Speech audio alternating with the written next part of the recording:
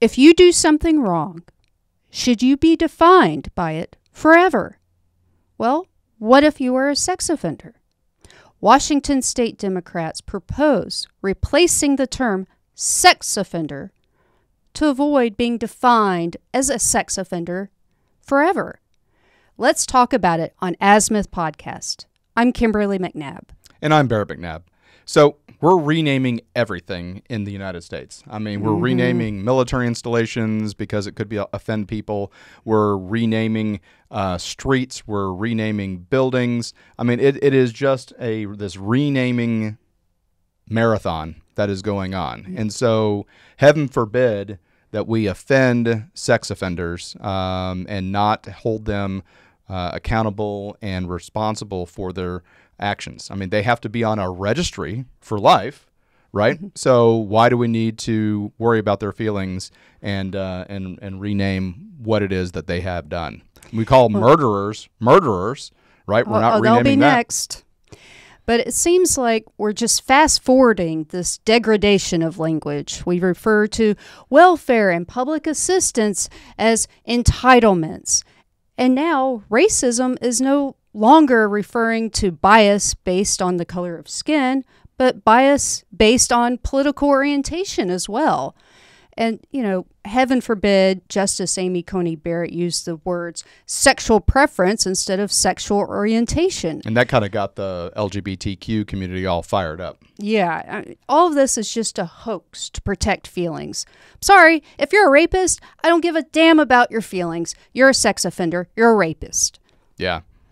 I mean, this is absolutely just incredible. I mean, talking about needing to draw the line at sex offender, the words needed to maintain the severity of their crime. I mean, if you think about it, as a criminal justice major, rapists and sexual offenders are very low in the pecking order inside a prison system.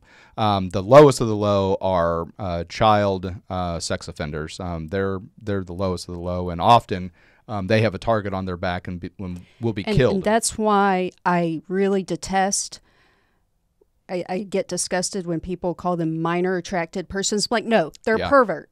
They're a pervert. Yep. And they need to stay on that bottom row of the pecking scale. Absolutely. I completely agree. And so by trying to give them a morality promotion, when they exit the prison system, I think it just does a disservice to the community and the society and to America. When you look at a court case, a criminal court case, a lot of people get confused about this, that it's that you're prosecuting a person that commits a crime, doesn't matter what crime it is, in order to get justice for the victim. Okay. I would say that is what prosecutors say, but that's not what is happening, because the court case is not Jane Doe versus sex offender person. It's the United States of America versus the sex offender person. It's the state of Washington versus the sex offender person. It is society who is getting justice. It's not the victim. Now, the victim's also getting justice, but still, it is an offense against society, and that's what these people are being convicted of. That's why you see the government versus the person in this particular instance. And by belittling and reducing the seriousness of their crimes, I think really does a disservice to society. Exactly. Now, what's worse is that they want to add sex offenders to the board, the sex offender board, claiming that sex offenders' lived experiences are valuable. I mean, what are the chances they're going to come down harsh in making policies if they've done it themselves? Yeah, this is not one of those things where you can make a cool television show or a movie about, such as the Catch Me If You Can, where the person was did bank fraud and check fraud, and then pretended to be a medical doctor, pretended to be an attorney, pretended to be an airline pilot. Those are a desire to receive monetary things, and he was kind of doing it for fun. Now, what the FBI, when they finally caught him, turned him into how to catch other criminals, that were doing bank fraud and check fraud and things like that. But the sex offender, there's something wrong with them. There's not a satisfaction that they're going to get from catching other sex offenders. They're going to fantasize about doing the crime because there's something, when you're a sex offender, there's something wrong with you. It truly is. It's a deviant behavior. It's a personal behavior that you're doing. It's a personal crime. And I don't think they're comparable to add these people to the board in order to get their point of view. Yeah, and it's not just like level 1 sex offenders that are, less likely to repeat the crime. It's not, quote, disgusting of a crime is like a level 3. The level 3 is like a repeat offender, someone who used a weapon, someone who may groom a child. It includes that level as well. That's allowed to be, that they want to put on the board, and they also want to have them sitting next to someone who's a victim. They want to have victims on the board. Can you imagine? Yeah, let's go back to level 1. You're talking about voyeurism. You're talking about unwanted touching and things like that. To all the way to level 3, you're talking about brutal rape with a weapon. All right, and so they want level 3 people that committed the worst of crimes against society, some of the worst of crimes against society. And they want them to sit next to victims, and then say, "Look, here's my point of view on what we should be doing to help people." There are organizations that are out there that are nonprofits that are trying to decriminalize and or normalize adult men having sexual relations with young adolescent boys and toddler boys, this is just a continuous normalization of something that's wrong. It's just absolutely wrong. It's morally wrong. It's wrong against society. It's deviant. It's obviously against God's law as well. But still, I think to re-traumatize a victim by having them sit next to level 3 rapists, I think that's a bridge too far. Yeah.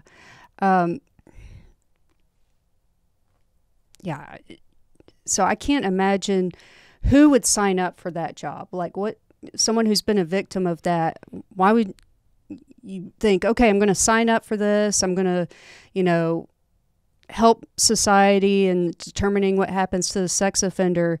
And then you sign up and you go and you're sitting next to someone and you're seeing like their reactions to hearing crimes that someone has committed, and like you feel disgust, and the person sitting next to you is feeling, they have this pleasure and this, sympathy towards the offender that they're making policies for. I just can't imagine what's going through that person's head. Well, I tell you that both men and women can be sexually assaulted. So there's no guarantee that 100% of the people on the board that are victims are going to be women, or 100% are going to be men. But I would have to say that it will be a very brave human being that is a victim of sexual assault that is willing to step forward and have the courage to face not necessarily your criminal, that your offender, but somebody that else was an offender. And if there are men and women that do that, absolutely good on you being brave. I don't think you should have to be subject to that. I think you should be able to go onto the board and give your perspective of whether crime should be tough, medium, light, should be your victim impact statement that's making policy. But I'm sad to say that in Washington you may be developing that policy with the sex offender themselves alongside you. And they're just absolutely very sad. But if it does go through, and the men and women that are brave enough to do it, good on you, and hopefully you can make good policy in order to help other people not be a victim.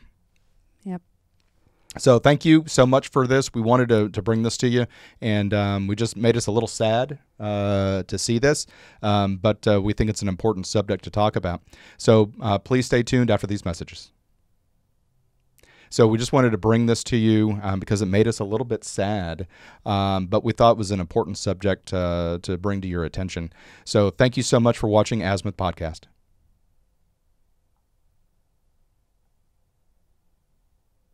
So what do you think about all of this? Please leave a comment below and tell us your opinion on whether you think this is a good idea or not. Your opinion is absolutely valuable, and we read every single comment, and we just want to make sure that you're part of the conversation. Hi, everyone. Thank you for listening. If you enjoy our show with all the stories we share, we would love your support. And it's as easy as clicking that subscribe or follow button. This will ensure you never miss an episode and keeps us bringing you these important stories. Your support makes a huge difference. Thank you so much for being part of our podcast family. Thanks, and keep tuning in.